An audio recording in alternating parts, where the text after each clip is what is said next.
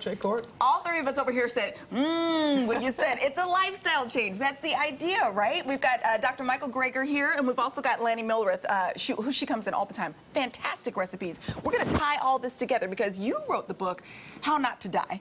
And, of course, you've got the plant-based living that's actually going to pull this whole journey together, right? So, Dr. Greger, let's talk about, first of all, you've come up with the 12 daily things that most people should eat, you know, just to kind of be more preventative as opposed to waiting until you've got a problem and then you go to the doctor, right? Right. The good news is we have tremendous power over our health, destiny, and longevity. The vast majority of premature death and disability is preventable with a plant-based diet and other healthy lifestyle behaviors, but there's particular plans that encourage people to get into their daily diet. And look at this gorgeous display that you've got out here. We love, you know, trying to eat the rainbow. That's one of the fun things that we tell kids and stuff. Absolutely. But when you start thinking about what kinds of things to incorporate it, like beans, spices. Absolutely. I love beans as a vegetarian. We've got the beans over here. Look at, and I've got recipes here from the plant-based journey that demonstrate the daily dozen. So perfect match. This is golden turmeric rice. So it incorporates the spices too, which are really important for antioxidant properties. And so you were saying that spices, again, lots of antioxidants. Lots of people forget that spices are something that you should incorporate into your foods, right? There are now 50 clinical trials showing that turmeric, this yellow spice turmeric that's used in curry,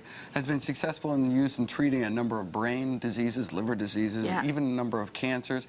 Can make colorectal cancer polyps disappear, can make, can help prevent, improve recovery after surgery. Also helpful in reducing inflammation from inflammatory bowel disease and lupus. I encourage people to eat a quarter teaspoon of turmeric every day. That's not much. And now you can see why this book is so fat it couldn't fit on my stand. You know, there's so much information. It's just really got a lot going on. Well, let's talk about some of the fruits and veggies. Sure. And you say that there are certain fruits and veggies that we should really focus on. Cruciferous, here they are, the cabbages. And that's why the salad is gorgeous. But this puts it all into play, right? Right, so it's critical that we get cruciferous vegetables. That's the cabbage family of vegetables like kale, collards, you know, cauliflower, Brussels sprouts into our daily diet. Probably the easiest way is this purple cabbage.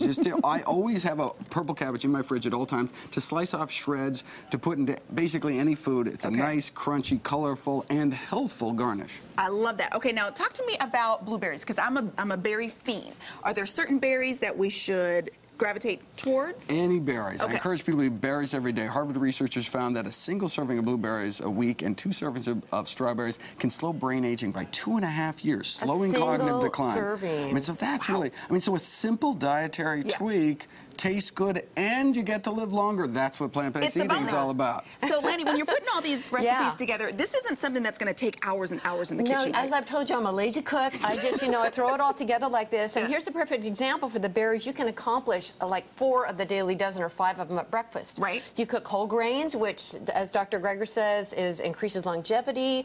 There's a direct correlation between heart disease and longevity with eating more whole grains. Isn't that correct? Whole grains, particularly with high blood pressure, yes. Yeah, so I've got some oats and farro here. You put some blueberries on it, and Dr. Greger, why don't you tell us about flaxseed, because I brought some of those Well, you know what I'm going to do? I'm going to actually link all the information to our website, gooddaysacramento.com, so you can get some more details about this. And Lanny, you've got this fantastic app on your phone. I'm just going to pop it up. We're going to link this to our website as well, so you can incorporate all the things that Dr. Greger's talking about, as well as what's in Lanny's book.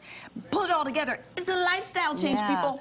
And this is at nutritionfacts.org, so he has the daily dozen on the app, so people can just check off. It's a good. All right, guys, back over to you. Nice. It looks so tasty too, right? So it'd be fun to kind of check off that.